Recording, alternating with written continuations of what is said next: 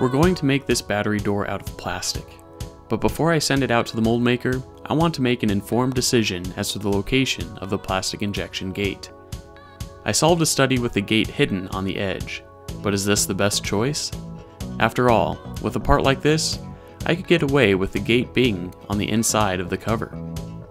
Without having to solve this analysis, SOLIDWORKS Plastics gives me automatic gate locations and shows the predicted flow pattern based on these or manually defined locations. So when I get in to modify the study, I'll delete my existing location and see what the software recommends. We'll automatically create 2 locations and visualize the predicted fill in seconds, helping me make an informed decision and better communicate with the mold maker. And in fact, we can solve for up to 10 locations and find the best configuration for a balanced plastic fill with the optimized number of gates. To learn more, check out our other videos and subscribe. You can also check us out on the web at qintegration.com.